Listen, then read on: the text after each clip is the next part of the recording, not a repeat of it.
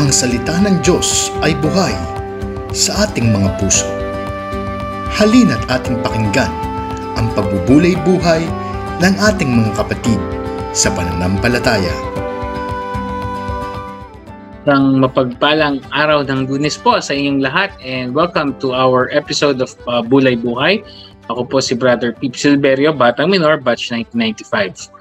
Kung ngayon nyo pa lang po napanood ang video na ito sa page namin na Batang Minor TV, i-like nyo na po, i-hit nyo na po yung like button, i-share nyo na din, di ba? Para we can all share in the priestly ministry of Jesus, of spreading the good news or spreading the word of God. And kung sa YouTube channel ka naman namin nanonood, i-like mo na din yung page namin, no? Yung Batang Minor TV, and then i-hit nyo na rin yung notification bell bago nyo i-share para, you will always be updated with the videos and updates dito sa page natin sa Batang Minor TV. Alright. Samahan niyo po ako sa ating pagdinilay sa araw ng Lunes na ito na medyo ang matalinhaga, no? Medyo malalim na ang ebanghelyo ng araw na ito. Because the Lord is trying to prepare the disciples to the point of, na parang namamaalam na siya, naghahabilin, di ba? Parang when Jesus goes back to the Father, pag-akit niya sa langit, no, sa ascension, ito na yung panahon na siya ay namamaalam. And He's trying to prepare yung kalooban, yung puso, isipan ng mga apostoles, ng mga disciples for their mission. Because Christ's mission has been fulfilled nung natapos ang mission Cristo nung siya ay nabuhay na maguli, no? Now the mission that Jesus is trying to impart to the disciples is extended, no? Ina-extend niya yon sa ating lahat. And nung nagdinilay ako tungkol sa ebanghelyo na to, yun yung pinag-isipan ko because I was struck by doon sa sentence ni Jesus na naniniwala na ba kayo ngayon? So, di ba? Maybe now is high time for me to, I try to reflect on those words. Naniniwala na ba kayo ngayon?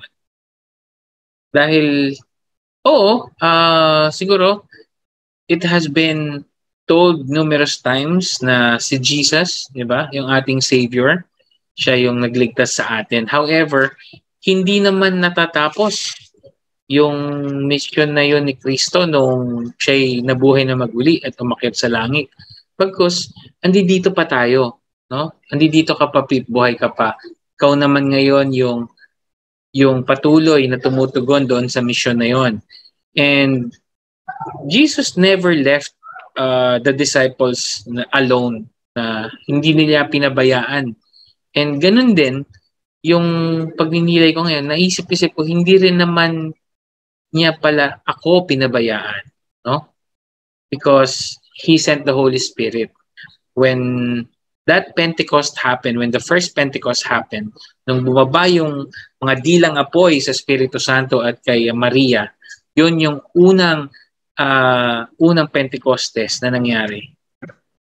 Yun yung tanda o yung simbolo na si Jesus ay patuloy pa rin nating kasama sa pamamagitan ng Espiritu Santo. Diba?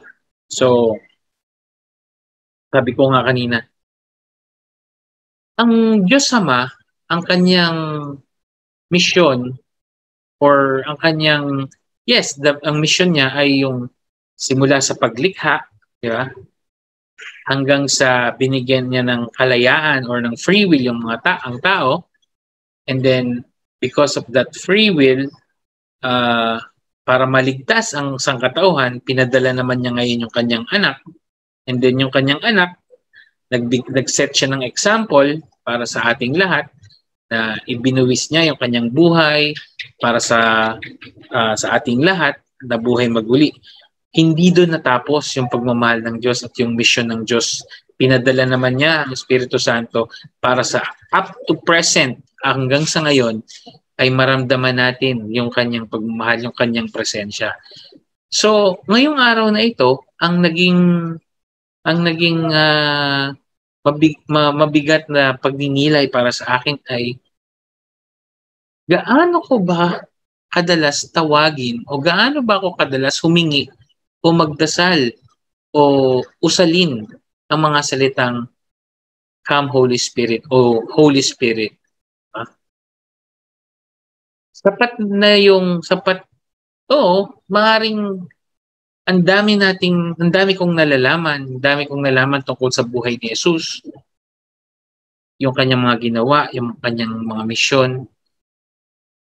Pero yung bang presensya niya, yung banal na spirito, nagkagawan ko ba ng do I give justice doon sa biyaya na iniwan niya na yan, yung biyaya ng Espiritu Santo? Do I give justice?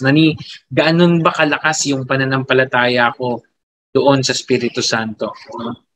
Mali ba, Pip, na ang iyong paniniwala ay hanggang doon lang sa Diyos Ama at sa Diyos Anak?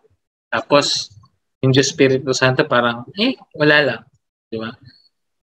So, yun yung hamon sa akin ngayong araw na ito. Kasi, yes, I'm praying to Jesus. I'm praying to Him all the time. However, just today, I didn't realize that the importance of the Holy Spirit, na yung palang Espiritu Santo, siya yung nagbibigay sa akin na yan yung patuloy na nagpaparamdam sa akin na hanggang ngayon, andito pa rin si Jesus. Kasama pa rin natin si Jesus.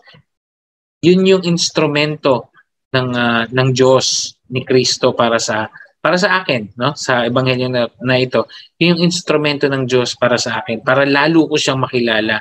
Kasi yes, kilala ko siya, pinanganak sa Nazaret, lumaki, gumawa ng mga miracles, namatay sa krus para sa ating mga kasalanan, nabuhay na maguli. Pero hanggang doon lang. Yung, di ba? Hanggang doon lang si Jesus. And from that time up to present, yun naman yung panahon na kasama natin yung Espiritu Santo. And dapat, sabi ko nga, dapat pala, lagi kong inuusal-usal yung Come Holy Spirit. Come Holy Spirit, no? Baka nga mapakanta pa ako, no? Kasi, di ba, there is a song, Come Holy Spirit, I need you. Kaya pala natin dapat dinadasal din yun. Kaya ko pala din dapat dinadasal yan. Yun yung paraan para lalo kong maramdaman na kasama ko ang Diyos sa pang-araw-araw. Kaya nga sa araw na ito, pag tinanong ako ng Diyos, Pip, naniniwala ka na ba ngayon? Diba? Naniniwala ka na ba ngayon?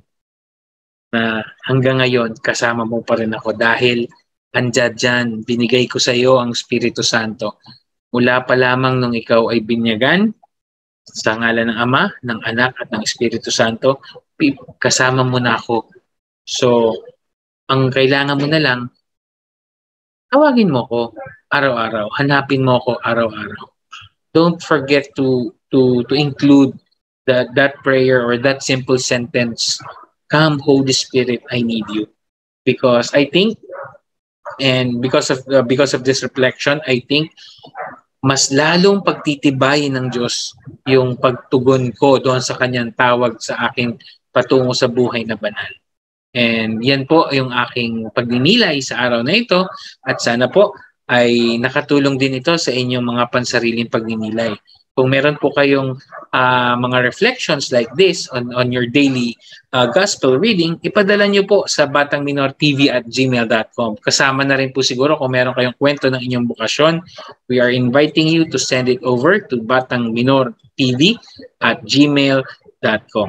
Muli, ako po si Brother Pip Silverio, Batang Minor, batch 1995. Nag-iiwan sa inyo ng isang happy Monday. And let's pray for a great and awesome weekend. Amen.